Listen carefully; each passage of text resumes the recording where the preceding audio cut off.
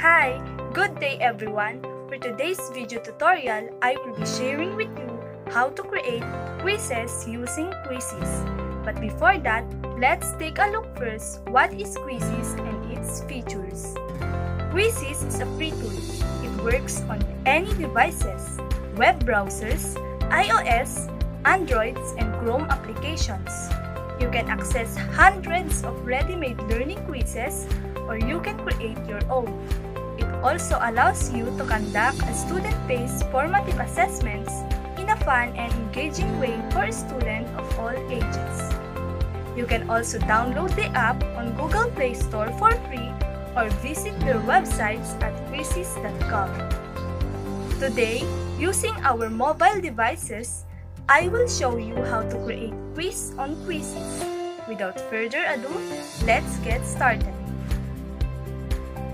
First, go to any browser and search quizizz.com and you will be redirected to their websites. So, we have here two tabs. On the upper right corner, it says enter a code and sign up. Meron ding get started and login button if you already have existing Quizizz account. So, let's click sign up. You can sign up using your personal email, Microsoft account, or your school email. Here, I will use my personal account to sign up. After nating maka-sign up, meron tayong 3 options. Merong at a school, at a business, and personal use. Click the at a school and then choose whether you are a student, teacher, or here we will click teacher and it will redirect us to Quizizz homepage. This is the interface of Quizizz sa ating mobile phone. This button is the profile or home button. Makikita natin dito ang create, explore, my library, reports, classes, settings, memes, collections, profile, and logout. If we are going to pick a quiz naman, search lang natin dito sa search bar yung topic. For example, let's try digital safety and security. So here are the different quizzes related to the topic.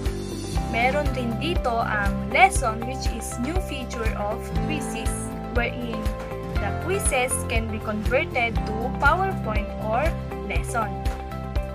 If we open a certain quiz, we will see the questions and its answer. The choices which has green dots are the correct answer. So you can also save, share, and copy or edit the search question or quiz and integrate it on your own quiz. If we are going to create our own quiz, click the profile button and create. And then, ilagay natin yung name ng quiz natin and select relevant subject related to our topic and click next. After clicking next, may magpapakita na different buttons para sa ating choices. So, we have here multiple choice, checkbox, fill in the blank, a ball, open-ended, and slide. Slide is where you can convert your quiz into PowerPoint presentation. Also, we have here teleport questions. We can add questions from our library or from the quizzes uploaded by others on the Quizizz. Now, so we will choose multiple choice for our quiz. So, ganito ang magpapakita after we choose multiple choice. And let's write our question here sa question bar. For example, this is our question. So, sa baba ng question, we can add the choices. Always remember to click the check button on the side of the correct answer on the choices. So, you can also add images, mathematical equations, audio, and video on both question and on the choices. You can also add explanation to the correct answer or you can add trivias. It has also a timer sa pagsagot ng tanong so you can choose kung ilang time ang allotted sa bawat questions. You can set it for a seconds to minute and then when you already already set the time allotted, you can now click Save. So here's our question.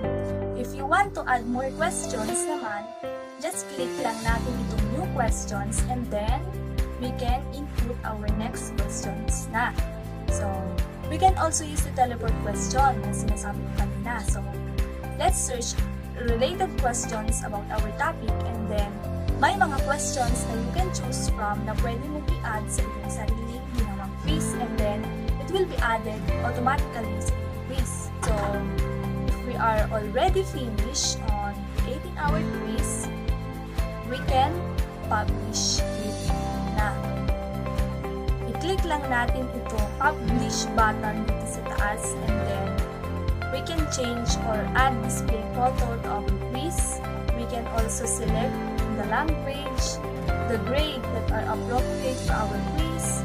We can also choose, we can see our quiz and then after we change the setting, you can save your quiz. So, this is what it will look like on your device after ma-publish and ma-save yung quiz. So, it can be seen by everyone na nasa Quizizz. You can also share it with your class using the link. So, when you start a live quiz to your student, after sending them the link, you have choices here. If it is a classic or instructor-based quiz. So, here we will choose classic and we'll choose whether the quiz is for team, classic, or test. So, since it is a practice quiz, students, let's choose classic. So, after clicking classic, this is what it will look like. You can send your quiz link or code to your class through email, Google Classroom, and so on. So here, you can see the total number of students who already joined the quiz. So if they are already completed, you can start the quiz. And this is what it will look like when the quiz started.